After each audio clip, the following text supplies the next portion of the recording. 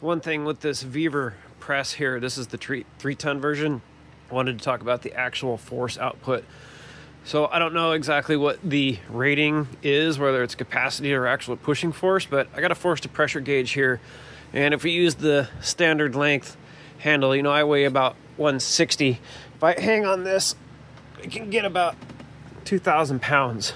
But if I get, you know, an extension here and pull it all the way out, it's going to be hard to record this with my phone, but if I hang on it, you know, I can get almost 4,000 pounds. But the problem is this mechanism, you know, it's so jalopy and bent, and this is, I modified this.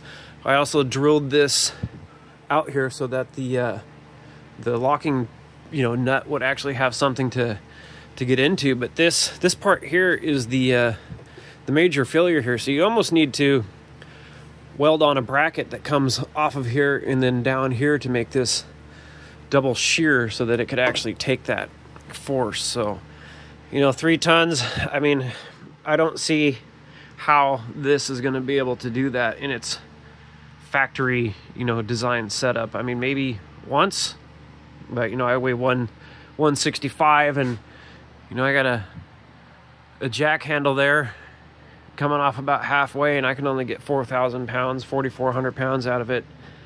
You know, so I'm just not seeing how you're going to be able to get 3 actual tons of force out of this thing, at least in its stock form.